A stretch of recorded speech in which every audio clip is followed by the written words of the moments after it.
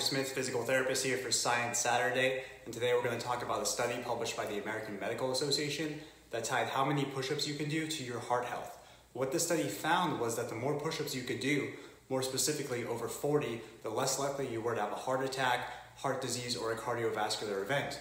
However, if you could do less than 10, then you were more likely to have that. So what does this say? The more physically fit we are, the more we get our upper bodies working, the better chance we have of not having a heart attack.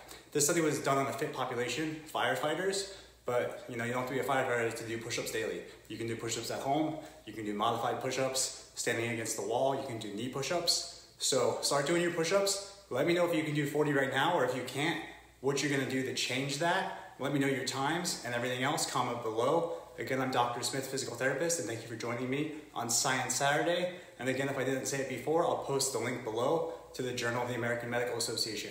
Thank you for watching.